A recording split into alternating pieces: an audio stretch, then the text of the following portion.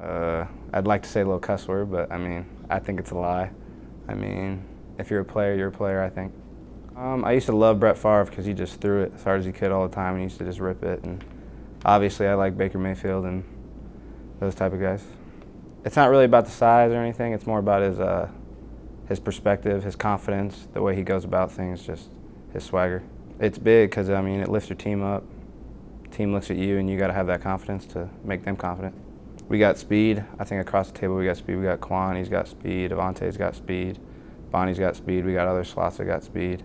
We got Lando, he's more of a vet in the wide receiver room. He's got good footwork, good routes, good outside threat, and we got some size too with JRT, and we got other weapons too. I mean, it's a dream of mine to play college football, and to do it, starting now, that'd be big for me to do it right now and grow over the next 4 years. All eyes are on you a lot, and that pressure makes people better, and it's made me better for sure.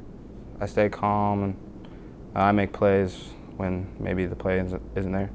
We want to win every game, take it one game at a time, and we could do it. We got the talent, we got the coaches, we can do it.